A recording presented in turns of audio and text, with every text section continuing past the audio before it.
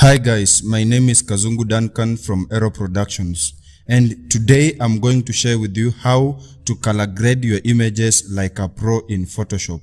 So in this tutorial we are going to turn this image into this image, and I want just to say welcome to the magical world of Photoshop. So without further ado, let's get started.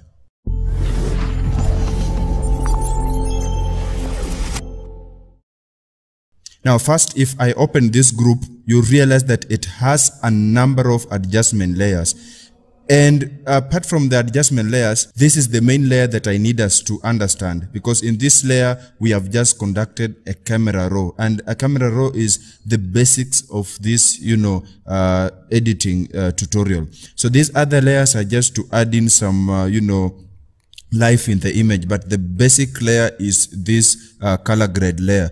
And after that, I did something with the eyes, the left eye and the right eye. I also did something with the hair, and I did a bit of dodging and burning, and then I did an overall, brightness. So let me delete this layer first, so that we can start from scratch. So first of all, you'll make a copy of the image. So make sure that the background is selected and hit Ctrl J on your keyboard to make a copy. Then we shall call this copy color grade. So before we add in the camera raw, we shall turn this layer into a smart filter. To do that, make sure the layer is selected, go to filter, then convert to smart filters. You can decide to say don't show it again, but for me I won't do that because I teach people and I need them to understand this. So I'll just say okay, and in a few seconds it will turn it into a smart filter. Yes, it has now turned it into a smart filter, and you can see by this icon here. Now I need us now to do the camera raw, so I'll just come to filter and then select camera raw, then allow it to load. As it is loading, if you are visiting this YouTube channel for the first time, I would like you to hit that subscribe button, and not only hit the subscribe button, but also turn on the notification so that you, my friend, cannot miss any tip, trick or tutorial that we offer in Aero Productions. You can also support me on Patreon. You'll find a link in the description so that you can keep Aero Productions free for everybody forever. Now it has loaded. The first thing I want us to do, I want to conduct a split toning. So if you hover on the top layers here, you'll find split toning here, and when you hover on, you just highlight the split toning. So I just select that. And here we now want to deal with the highlights and then deal with the shadows, and then I'll explain what balance means. So first of all, I would like us to deal with the shadows. So here, I can increase the hue from my left to my right, just like this. But you see, it is not changing. Why? Because the saturation is at 0. So once you increase the saturation to something like 80, you will see now it is now changing gradually. But then what I usually do, I return the saturation to 0, then I hold Alt. Once you hold Alt and try to turn, it will assume that the saturation is at 100%. So I will turn until I find a color that I need in the shadows. For me, I like the blue color, so I may want it to be there. So once I have done that, now I will increase the saturation gradually until I feel like it is well saturated. So once you increase them, you will see the image will start turning slowly by slowly. So we will increase up to a point that, will be favorable for you. For me, I think 85 is okay. So I'll leave it at 85.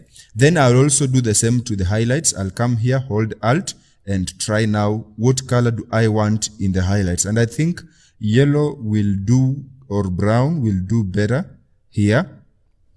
Something like that. Then I will also increase the saturation to a number that I feel it is well, lit. So I think also in the 80s, something like, let me do it 85, just like that. You can see it has added some good thing in this, our image. You can even see it here. So what balance means is that if I move towards the highlights or towards my right, I will change, like the highlights will move towards the right. Then if I move towards the left, I will be now affecting the shadows. Let's try that. If I move this way, you see the image turns yellowish. And remember, in the highlights, we selected the yellow. Then if I turn towards my left, it turns to bluish. So that is basically what balance means. So then I will want to change it. Maybe I need some of the bluish. So I'll do something like, I think I'm satisfied with, let me do it -6. I think -6 is good for me. So that is all you'll do in split toning. The next thing I want to do is the basic. So you'll come to the tab of basics. If you're over here, you'll see basic. Just click there. And here we will change a number of things. So for example, the exposure. If I increase the exposure, it will be too bright. If I reduce it, it will be too dark. So what I want to do, I just want to reduce it a little bit, not that much. Just want to do like, that's okay. Just to add in the mood. I don't want it to be too bright. So I'll do -0.30. Then if you want to pump anything in Photoshop or in Camera Raw, you have to increase the contrast. So I will increase the contrast as I look at my image. I don't do over 50. So maybe for this image, I will, let me see. I think 37 is okay. You can bear witness, 37 is okay. Then on the highlights, I just need to, in fact, I may not add the highlights because we will add adjustment layers which will deal with the lighting. But then let me just pump it a little bit higher, not that much. Maybe, let me do what? +6. I think +6 is okay. Then I'll come to shadows. Now, when I take them to my right, I will be adding some light, in the image. If I take it towards my left, I'll be darkening them. But then for me, I just need to at least add some life. So I will add some, I think +43 is okay. That is okay. Then in the whites, I'll also want to increase the whites, just like that. Maybe to something like also 40. I think the whites, let me reduce them a bit to something like, I think 38 is okay. Then the blacks, I'll want now to reduce the blacks, at least to give it that mood. And by the way, if I hold Alt and start to increase this, I will see the affected areas. But for this tutorial, I don't mind the affected areas, provided the image looks pretty good. I don't mind I don't mind where it will affect, but I just need it to be as beautiful as possible. I think -4 is okay for me for this image. And by the way, if you want to download this image and follow along, you know what to do. Check a link in the description and download it. Then I'll move to textures. I just need now to just add a bit of it. Let me add as I look at my image. I think +14 is okay. It is adding some textures on the skin and even on the cheeks and all that. I think +13 will do. Then clarity, I will also want to increase the clarity a bit. Let me increase. You see the image is now becoming even more beautiful. I think +25 is okay. Dehaze, let me try dehaze. If I take it this way, and if I take it this way, I think that's too much. Let me see. You'll just play around with these figures to see which one suits your image. I think 35 is okay. It's giving it that mood, and it's beautiful. That's okay. Vibrance. Now there's a difference between saturation and vibrance. When I change the saturation, it changes all the pixels. It affects all the pixels. So if it is brightness, it will increase the brightness of all the pixels. But that's not what I want. Vibrance will only take the brighter, pixels and increase their brightness, or take the darker pixels and reduce their brightness. So that's what I want to do. So I want to pump it a bit, but not that much, to something like, I think I may not go to, above 10. Maybe let me do +5, just like that. I think on the basics, we have finished what I needed to, show you. Then the next thing I want to do, I just need to add some sharpness to the image. You can see, to the face, and I just need it to be, that beautiful. Let me just zoom out so that you can see. I just need to add some sharpness, and you see the textures we added, they made the image to be so beautiful. I think I just need some sharpness on the edges here and there. So I'll come to this tab called detail. It is having the sharpness. And what I want to do, what I usually do, I just take this to 100 or to the maximum. Then I will start now playing around with this, radius. I can hold Alt to see how it affects, just like that. I don't want to affect it much. I think that one shows where it will affect.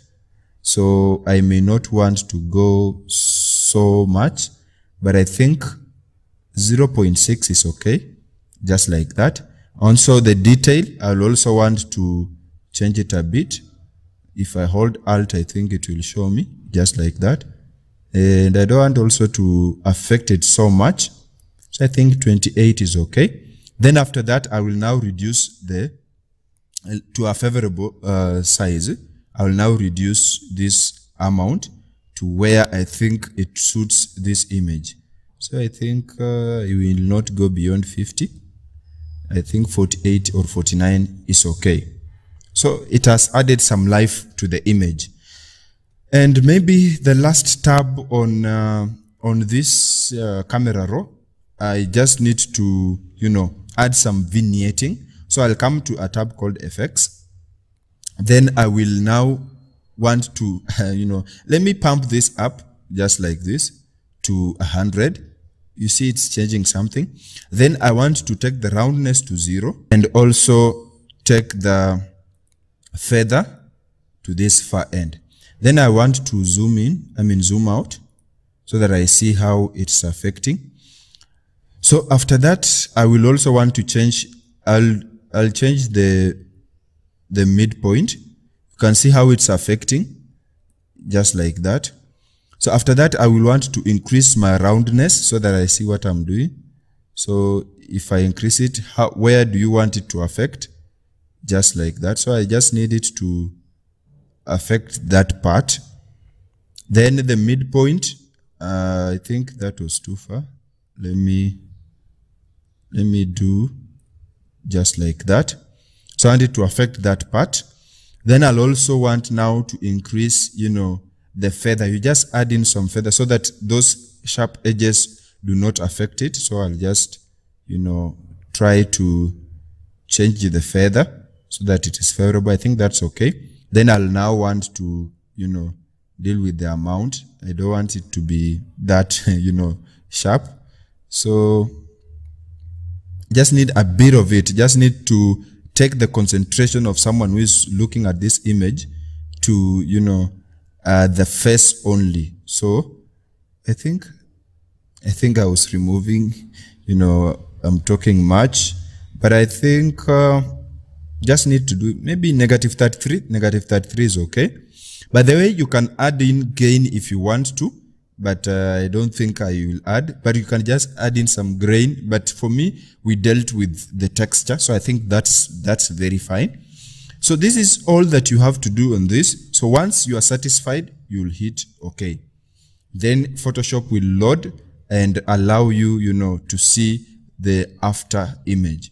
And you'll realize that we've done a pretty good job. And if you've been following along, I'm sure that you will be doing something good. So allow it to load. And as it loads, if this video is helpful to you, I would like you to give us thumbs up and also share this to your friends so that they can learn this. So this is what we've done. So let me show you the before. That is before, and this is after. We've made a great progress. So the next thing I want to do, I want to at least, these eyes, I need to give them some life. So what I'll do, I'll create an adjustment layer, curves adjustment layer. By the way, every tutorial I do, most of the time I don't end, without having curves. So what I'll do, I will increase the brightness just drag this towards my center, just like that. And also in the eyes, I will need a bit of the yellow. So what will I do? I will go to blues, because blue is the opposite of yellow. So I'll reduce the blues to give some yellow. Not too much and not too low. I think that's enough. So once that is done, you see it's affecting the whole image, but I just want to limit it to the eyes. So first of all, I can rename this to left eye, just like that. And I'll make sure the mask is selected, then hit Ctrl I on my keyboard so that it creates a negative mask. I will zoom in so that I will have the eye, just like that. Then I will now, take my brush, hit B on the keyboard or just select it from here. Make sure that it's a round, soft brush, hardness to 0. Then make sure that the foreground color is white. You can hit D to reset it and hit X to toggle between white and black. So I will just come and paint in with white in the background, just like that. At least it adds some, life to this. If you feel that the brightness is not the one that you want to increase, just double click here and come here and increase the brightness further. And by the way, if you realize that the light is from this left eye, so it should be a bit brighter. And paint here. Make sure the flow, let me take the flow all over to 100. Make sure the flow is 100 so that you don't paint a lot of, times. You just paint a little. And you can see I can turn it on and off. So that is on, that is off. So I want to remove the extras. What you do, hit X to toggle between black and white, and now remove this excess when black is as the foreground. When you're dealing with the masks, black conceals, white reveals. That is the basics. If you want to understand this, I think I did a video on that. You can find it in the link description. So let me see. This is before. This is after, but I also want to do away with it in the iris, the pupil I mean. Let me do it away from the pupil. So the iris only will be bright. Let me see the before. This is before and this is after. So I think that's fine. Now we need now to do the right eye. So what I'll do, I'll make a copy of this, make sure the layer is selected and hit Ctrl J. Then rename this to, rename it to right eye. Then you can see it is too bright. It's because I've not moved that. So I'll just move it from here to this other end and position it. Do not worry. We shall make some corrections. I just copied it to make my work easier. Just position it. If you feel it's not that fine, just come to the mask, take the brush and make sure the foreground color is white and start painting so that you paint exactly where you want. And here I think we need, let me give it more yellow. So I just reduce it further, just like that, and increase the general, I think the light is from my left, so I will reduce the brightness, just like that. Select the mask and paint. So let me see the before. That is before and that is after. So we'll remove the extras, hit X to toggle between white and black, and just remove this extra, lighting so that it only is on the eye. I'll also remove from the pupil. And let me see before and after. Before, after. So let me zoom out so that you see the eyes better. So this is, before the eyes, and this is after we have now put some light in the eyes. If you feel that the right one is too dark, you can reduce the opacity to something like 90 so that it is a bit darker, just like that, so that this one remains brighter and this one is a bit darker. So we are done with the eyes. But then I feel like, you know, this hair here, I just need, like the light is from somewhere here. So I need to do something with this. So I'll add another adjustment layer, just curves, and make sure that, pumping the brightness, just increasing the brightness, just like that. And I'll also need, I'll need some yellow. So I'll reduce the blues to give me the yellows that I need. Yeah, I think that's okay. I'll also now select the mask and hit Ctrl I. Then I will take my brush, make sure the foreground color is white. I will increase the size of my brush, let it be soft. Then I just paint here. That is not okay. Ctrl Z, increase it further and just paint it here. Just like that. I'll also do here. Just like that. I think it has added some light, in the image so that, you see where the light is coming from and all that. So once that is done, so this is before, this is after, but it's affecting part of the, part of the face. So what I'll do, I'll take my brush, make sure the foreground color is black, and also remove it from the part of this, face, so that it is only on the hair. Just need it to be on part of the hair, not in the face. It is not bringing a good image. Let me see now. This is before and this is after. I think now it's fine. At least it is not affecting the face so much. So we shall name this to hair flare. Just name it hair flare so that it's good to name your layers. I can collapse this. So let me show you before and after. So this is before, this is after. I think we are somewhere, but I need to make a few adjustments. And by the way, these are just bonus, because what we were really concentrating on was this color grade, the camera raw. The other addition things that I'm putting on is just to, give life to this. But you can even stop at, color grade. If your image is okay, no worries. So these are just things that, I'm adding in to make it more beautiful. Now I want to do dodging and burning. And dodging is just making brighter parts, and burning is making darker parts. So I just need to make, at least when the light is hitting the hair, at least part of the hair is bright, and also part of the body is bright, and other parts I need them to make them a bit, dark. So I'll make an adjustment layer, and it's still curves. And in the curves, I need to deal with the hair first. So what I'll do, I will increase the brightness, just like that.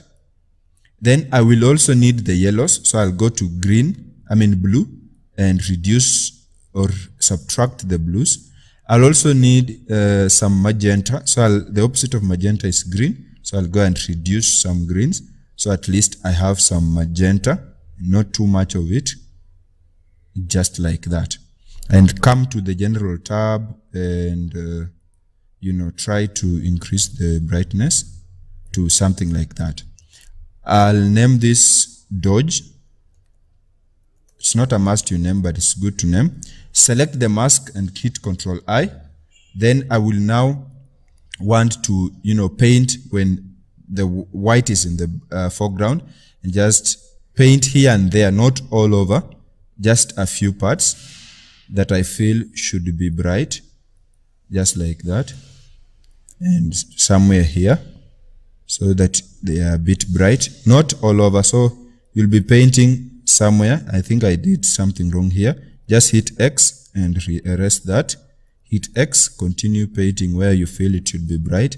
And I think what I can do, let me just Ctrl Z so that I don't feel like it is that natural. Someone will, look at the image and feel like it's not natural. So I've gone back to square 0. So what I want to do, let me just reduce the flow. I need to do it something like 15. I think that was too much. Let me do 14. Let me just do 15. Then start painting. Yeah, I think that's now more natural because that was so harsh. Just do it where you feel that there should be some brightness. Just paint over. Even here and these hairs, make them a bit brighter.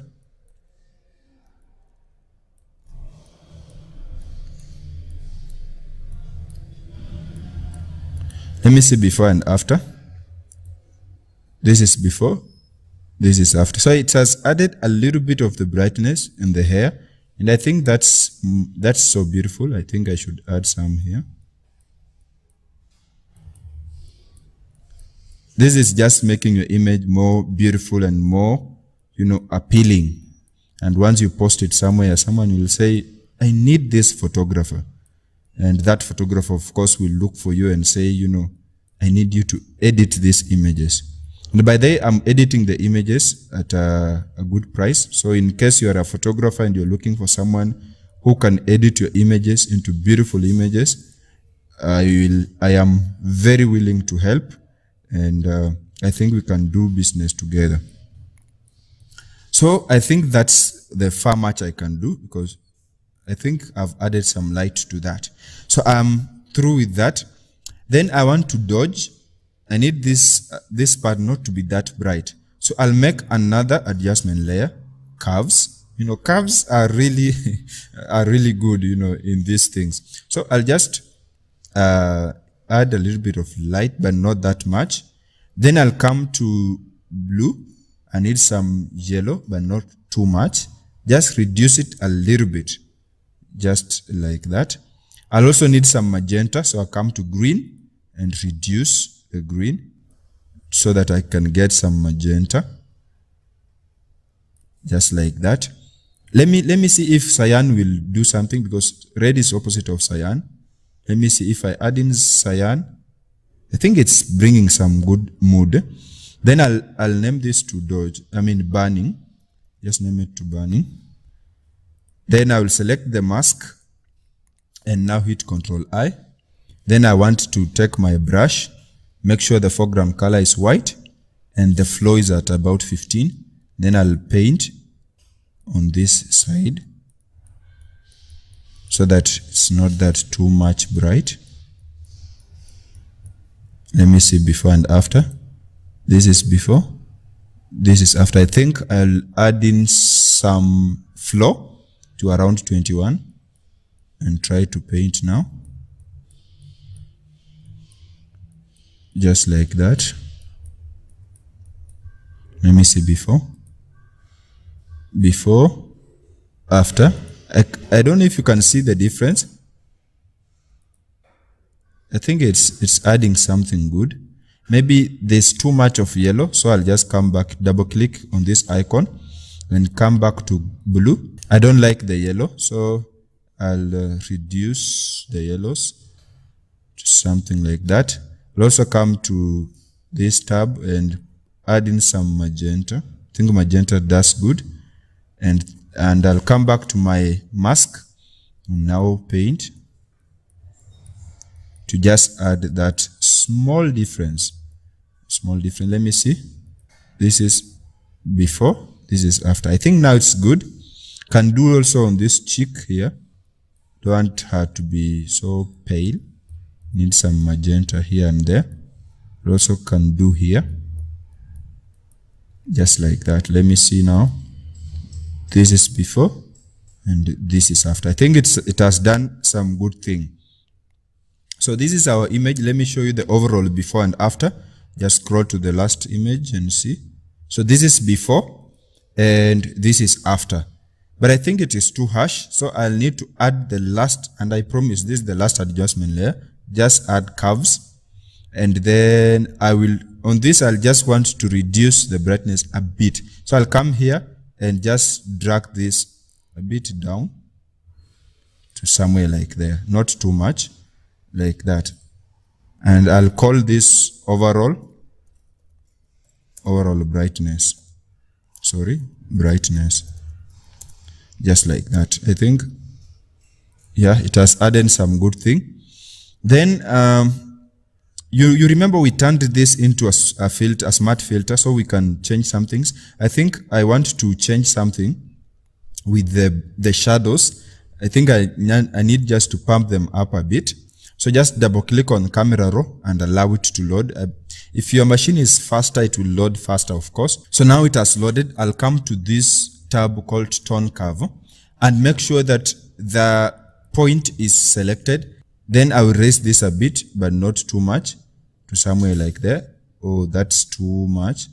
I needed it just like, sorry. I think that's okay.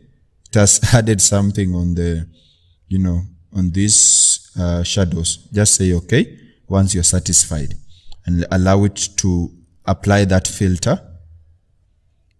As it is applying, remember to like this video, also to share, and not forget to subscribe and also to turn on the notification so that you, my friend, cannot miss any tip, trick, or tutorial. Now it has loaded and I think it has added something. Allow me group this so that it is easier to, see them. Just hit Ctrl G. And so this is before, this is after. So my friend, this is how to color grade like a pro in Photoshop. And I hope this video was helpful to you. So give us thumbs up, subscribe, and share. You can also support me via Patreon. So you find a link in the description so that you can keep Aero Productions free for everyone forever. Otherwise, let's meet in the future tutorials. Until then, remember to keep creating.